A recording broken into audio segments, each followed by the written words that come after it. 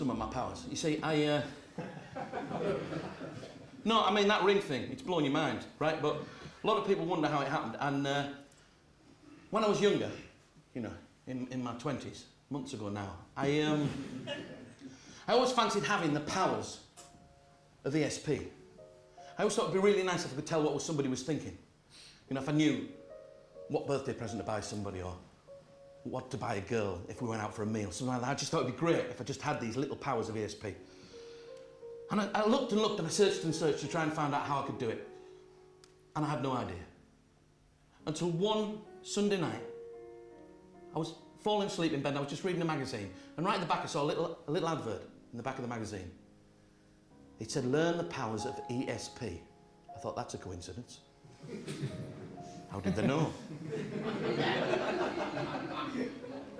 It said you had to ring this phone number, so I rang this phone number, and apparently I had to go to New York. I had to go to New York, and I had to spend 3 years in New York studying under a man called Professor Hoffman. It was a difficult job, he was a heavy man.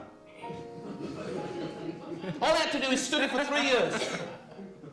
And during that 3 years, I had to I had to do something that's difficult to say. I had to correctly predict a playing card that somebody was thinking of 3 times in a row. If I managed to do it 3 times in a row, I was going to get the commemorative wallet from the ESP testing laboratories in Lexington, New York. For 3 years I tried, ladies and gentlemen, and for 3 years I failed. But I failed in a very unusual way. You see, somebody would be thinking of the 4 of hearts, and I would name the 5 of hearts. Somebody would be thinking of the 10 of clubs, I would name the jack of clubs. I was always off by 1 card. Trust me, that's annoying. For 3 years I tried, and for 3 years I failed. Until eventually it was time to leave. It was Christmas Eve. I hadn't seen my family for 3 years. Don't mock. I was about to fly out on the 10 o'clock flight. It was 8 o'clock in the evening. I was already late to get to the airport. We were in the commemorative buildings of the Lexington laboratories, where they make the commemorative wallets, strangely enough. My bags were packed. I was about to leave. Professor Hoffman, with a tear in his eye, gave me a hug, shook my hand, and as I was about to leave and walk out the door with my taxi waiting downstairs, he said, John, give it a try one more time. I spent 3 years with this man.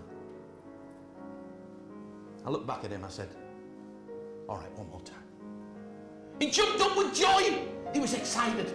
For some reason, he seemed to think it was going to work this time. He rushed out of the office and he searched the building. We were the only people left in. Just one light on the 9th floor, snowing outside. But the janitor, 2 floors above, with a brown dusty coat the same colour as his complexion. He found him and he dragged him down into our office. He'd never been allowed in before. He looked at all the strange charts on the wall.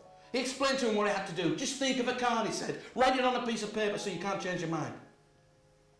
The janitor thought of a card. I named the 2 of hearts.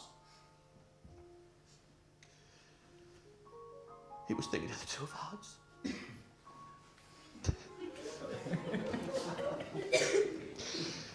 It was the first time in 3 years I'd ever got even one right. I would have been having to stop right there. But no, Professor Hoffman, he was keen. He rushed downstairs. He searched up and down the streets, found a little old lady with her hands full of shopping bags. The last shop before Christmas. He brought her upstairs in the lift. He wasn't cruel. He sat her down in a chair and gave her a hot cup of coffee. She was a bit bewildered, a bit bemused. She kept giggling to herself. She thought it was exciting. He said, think of a card. She thought of the 4 of diamonds. I named the 4 of diamonds. I just had to do it one more time if I was going to win the commemorative wallet from the ESP testing laboratories in Lexington, New York. He went downstairs again and took the lady down with him. He looked around the streets and found the taxi driver that was waiting for me. A tall, retired basketball player, just driving a taxi in his spare time. He brought him upstairs, a big Jamaican smile on his face. Not Professor Hoffman, the other fella. He brought him through the door, he banged his head, he sat him down in the chair. He explained what was to happen. The man thought of a card. I said the jack of clubs. He was thinking of the jack of clubs. And because of that, I got the commemorative wallet from the ESP testing laboratories in Lexington, New York. Thank you.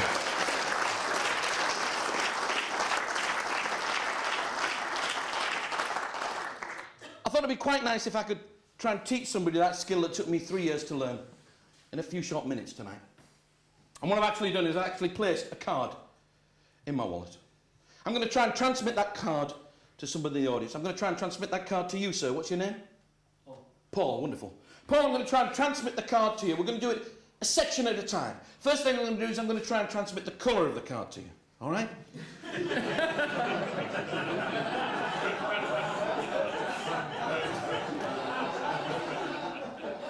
In case people think I cheat, Paul, I'm going to write it down on the pad.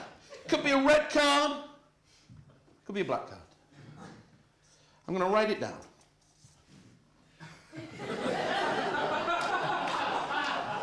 Be perfectly honest, Paul. You may be picking up mild vibrations, I don't know. We all start somewhere. Do you think the card I've got in my wallet is a red card or a black card? Black. You think it's a black card? Yeah. No, it's actually a red card, Paul. But Paul, don't panic. You were only off by 1. That's how I started! Paul, you didn't get the colour. I did say it was a red card. I'm going to try and transmit the suit for you. It could be a heart or it could be a diamond. Concentrate very, very hard on whether you think it's a heart or a diamond. Don't let me influence you.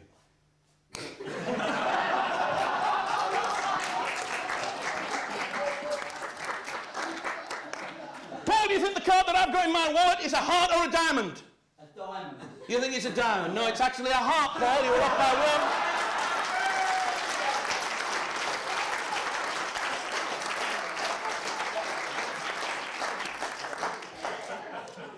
You're obviously not picking up these subtle little things that are coming through, Paul, so I'll forget writing it down, okay? What I'm going to ask you to do now is just to try and think of the value of the card. I've told you it's red, I've told you it's a heart, but it could be anything from an ace through to a king. It's not an ace, that would be ridiculous, too easy. Also, it's not in the wallet. So, Paul, don't mess me about. Took me 3 years to get as far as you've got now. What card do you think is in the wallet? 7. 7 of hearts. Watch carefully, ladies and gentlemen. You said the 7 of hearts. And inside the wallet there is indeed 1 card and 1 card only, and that card happens to be the 6 of hearts. No, you were off by 1, Paul. But what's strange is this time I did actually know that you would be off by 1.